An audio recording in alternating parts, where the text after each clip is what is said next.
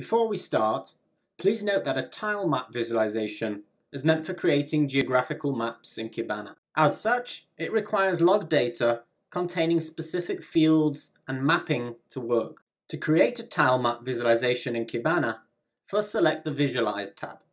Then select the TileMap visualization type. Decide whether to create the visualization from a new search or a saved search.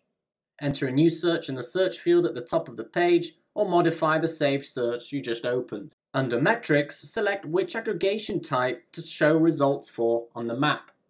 Under Buckets, configure your geo-coordinates field.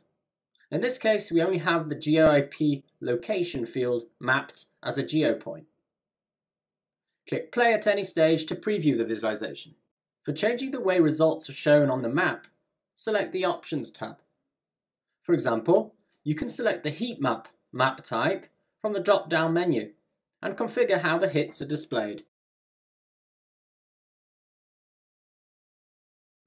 You can filter results on the map by specific zones using this filtering button. Simply drag and drop on the area you're interested in.